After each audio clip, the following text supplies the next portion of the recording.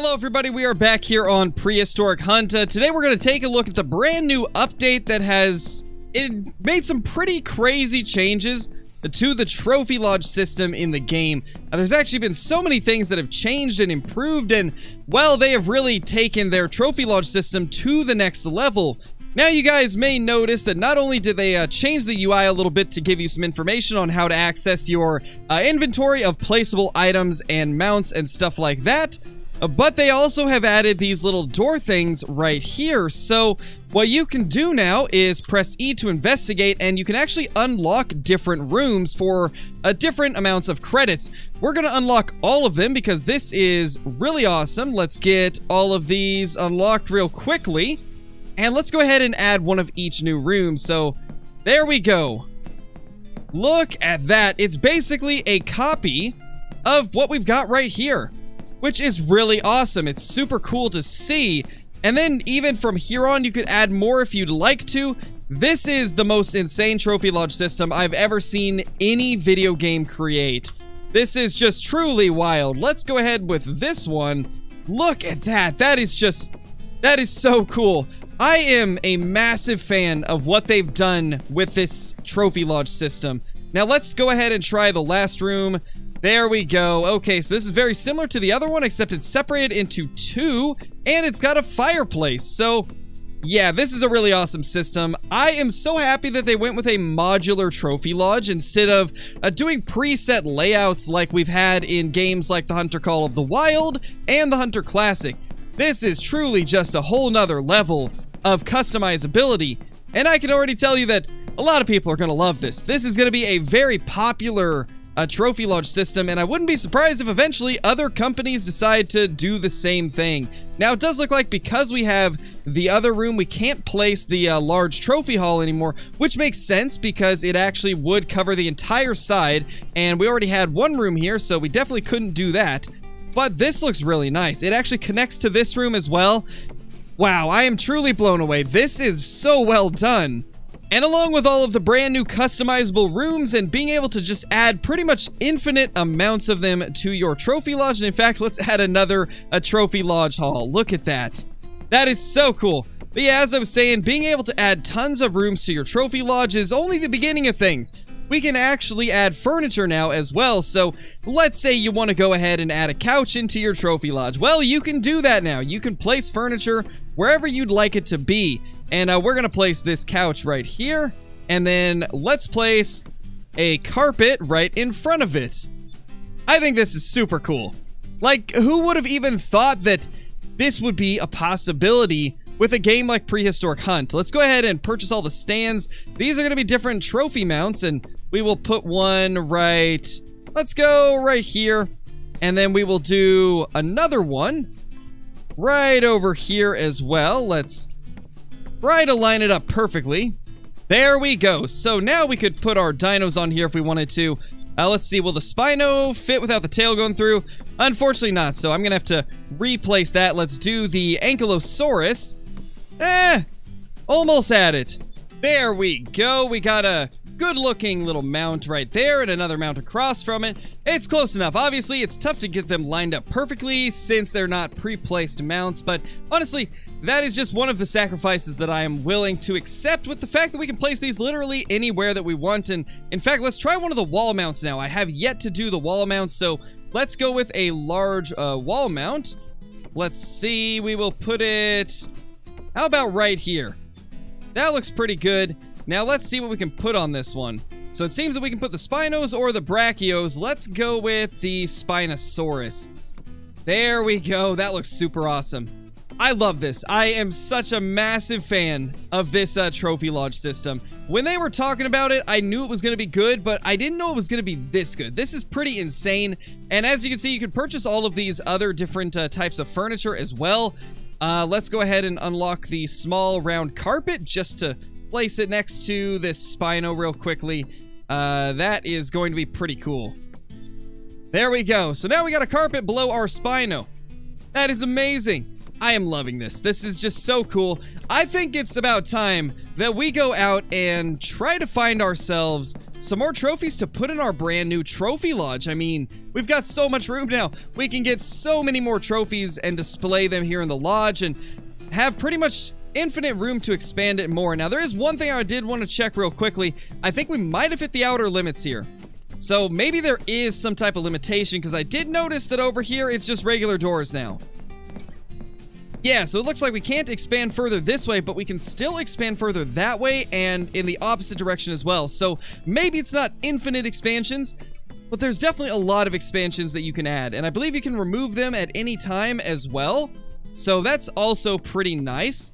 Let's see if there is any specific way you have to do that. I don't know. I guess I'll have to figure that out later. Oh, okay, here we go. So this is how you do it. If you want to remove something, or if you want to remove the rooms that you've done, you can click reset.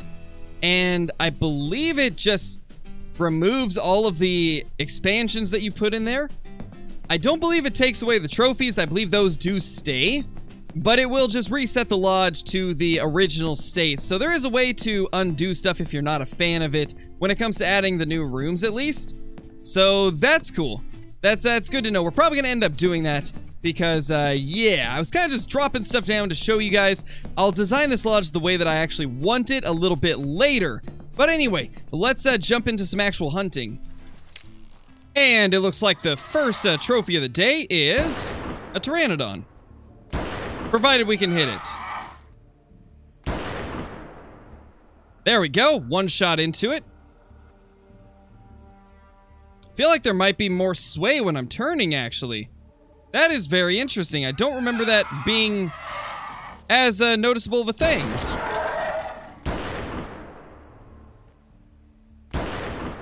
Well, we got it down regardless, but I definitely think there's a little bit more sway than what there used to be. At least when you're rotating it, it seems like there's more. I feel like the sights don't line up as quick as they used to.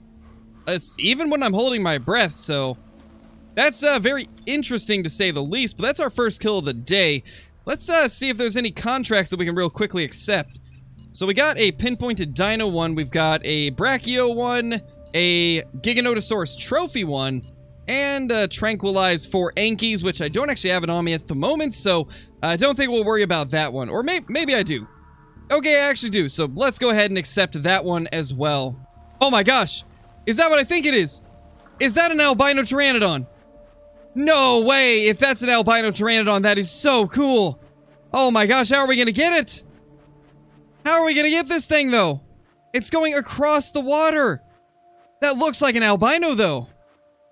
I think we have found an albino pteranodon. Oh my gosh, I hope this thing comes back. If it's gonna stay over there, that's very unfortunate. But I think it should come back over here. I've noticed the pteranodons tend to fly over the water, and then a little bit later they'll come back over, so we might just wait it out. I think we'll just wait here and see if we can get it to come back. Well, here's a pteranodon. I don't know if it's the same one. I don't think it is, but we at least know that they're coming back over. The question is, will we see the same one? I hope he's not gone forever. That looked like an albino, although I guess it could just be the lighting as well? Man, it's so tough to tell until you get close. Let's just hope that it does end up flying over to us. But in the meantime, let's go ahead and drop a couple shots into this Brachiosaurus right here. Get this guy down real quickly since he's just chilling. And just like that, 4 shots and it's dead.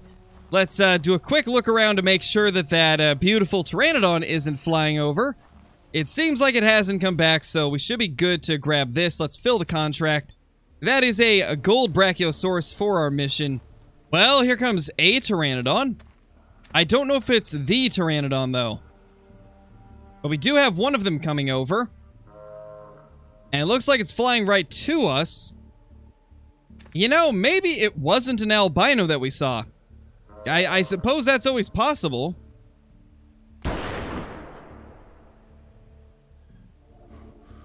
Because this one definitely is not. And we're also out of stamina, so that's a problem. Don't think we're gonna hit this again. Wait a second. Oh, this is it. This is the one.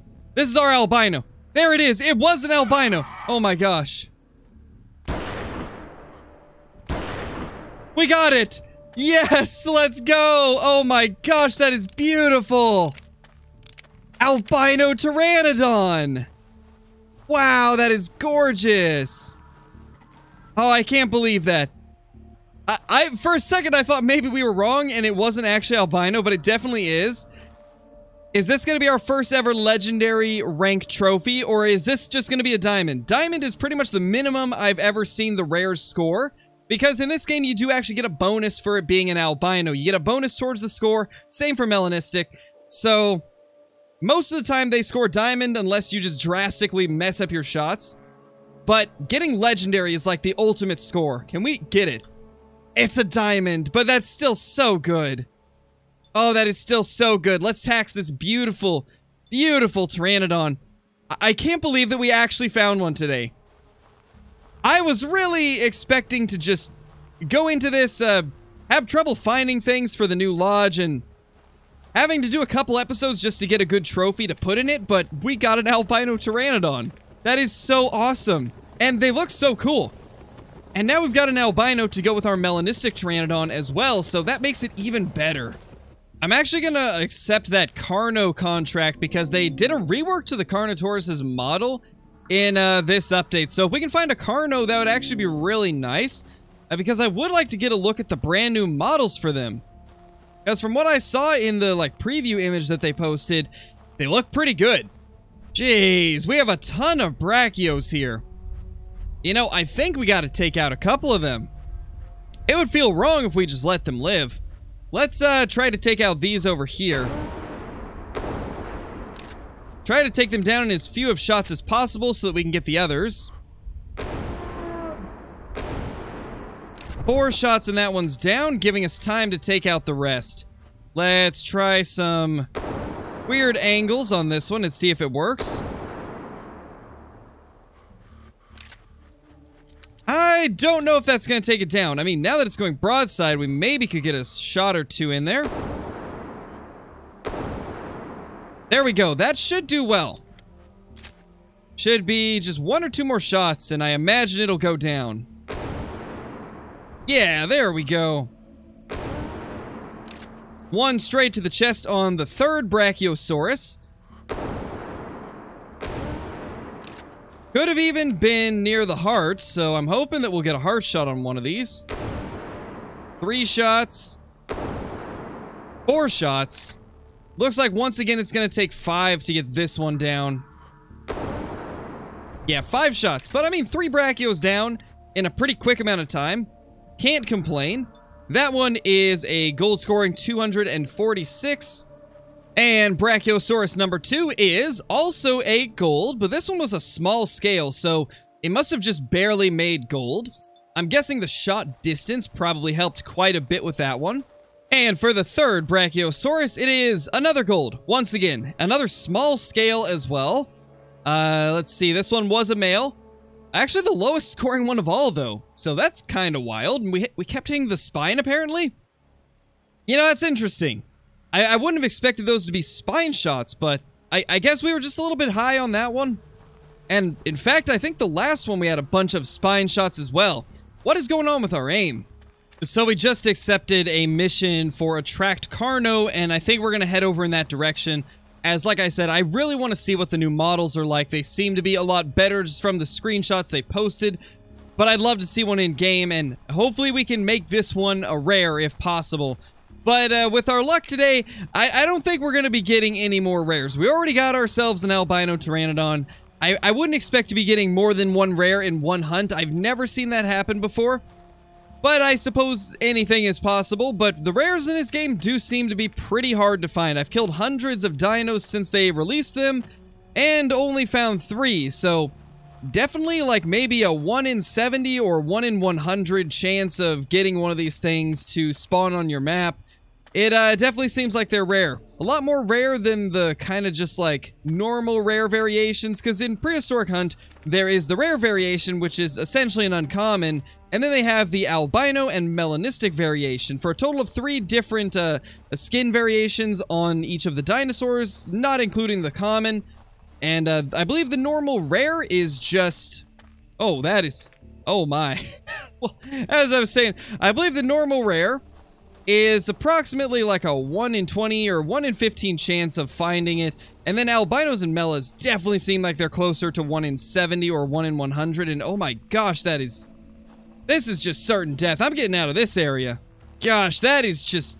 That is not what you want to see when you're walking along a cliffside. Like, that is an insane drop. Yeah, we're gonna avoid this. I don't want to fall. We actually got a crate over here, so let's go collect that real quickly. Let's see what the crate has in store for us. It is an energy pack. Wow, that's actually awesome. Oh, we don't have enough room for it. Oh, no. Well, is there anything else we can do? I mean, we can use the health pack. And then grab this, but... Oh, no, that's a Rex. That's a T-Rex. Oh, no, this is not what I expected to happen. Oh my gosh. Don't see us. I want to kill it, but I want to wait till it's farther away so I can get more shots into it before it reaches us.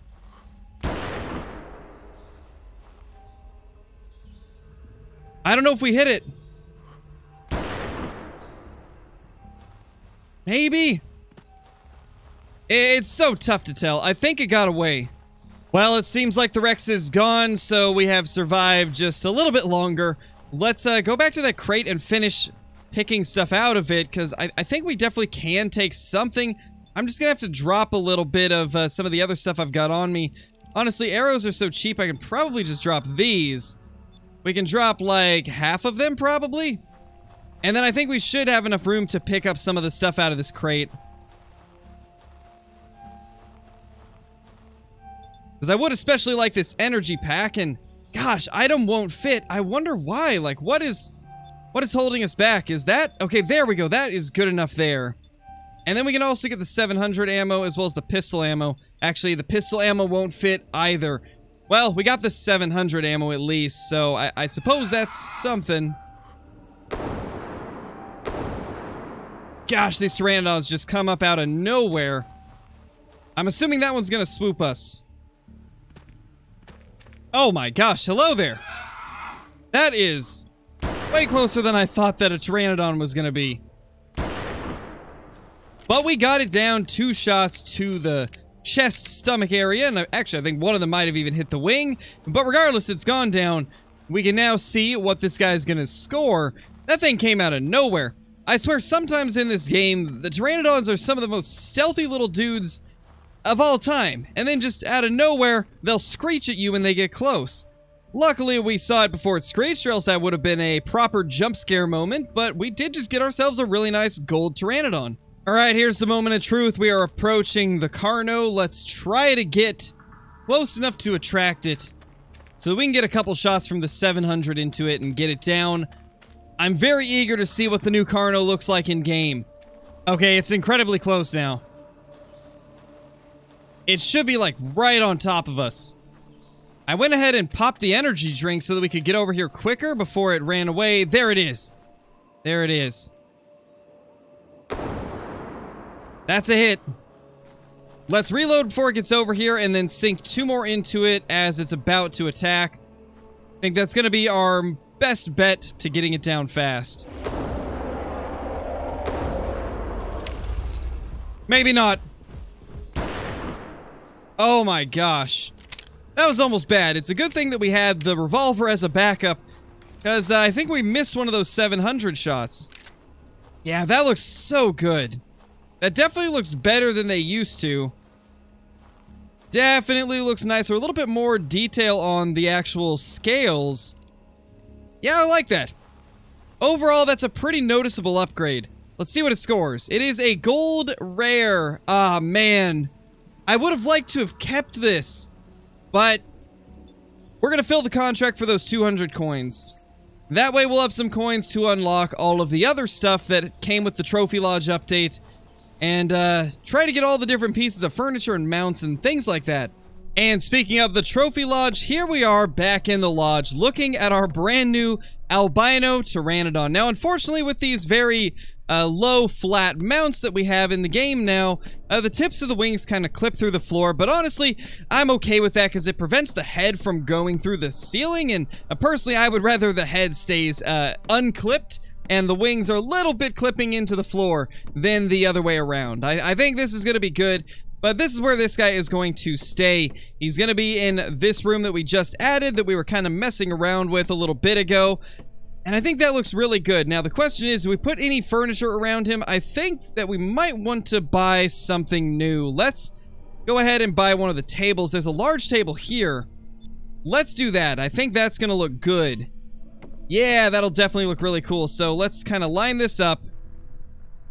Just like that. So now we got a table right next to our Pteranodon. And I think we can even purchase a chair to go there as well. And just like that, we've got a table with 3 chairs ready to look at the brand new Albino Pteranodon. Man, I love this. I love the customizability with these trophy lodges. It's just so cool that you can actually place furniture wherever you want in it, as well as expanding the individual rooms. Like, that is just so cool. It's such a cool feature to a game that I've been very impressed with recently. It seems like they are really moving in the right direction, trying to make this game as good as it can possibly be, and they're doing a great job so far. I really look forward to future additions to this game, as I think they're probably going to be pretty crazy. But anyway, I hope you guys enjoyed this first look at the brand new trophy lodges in Prehistoric Hunt, as well as our very first albino Pteranodon. We now have 3 rares, 2 albinos, and 1 melanistic, with 2 of those actually being Pteranodon trophies. We have the Mela and the albino for the Pteranodon now, as well as our albino Brachiosaurus. So let's continue on grinding, and hopefully we can find some more stuff in the future. But until the next one, if you guys are brand new, be sure to subscribe, click that like button, and ring that notification bell so that you guys will never miss any of the future uploads. Also, be sure to leave a comment down below on what you think of the customizable trophy lodges, and if you think there's anything that they can improve, or if you think other games should implement this system as well. With that being said, thank you all for watching, and I will see you all in the next one. Peace!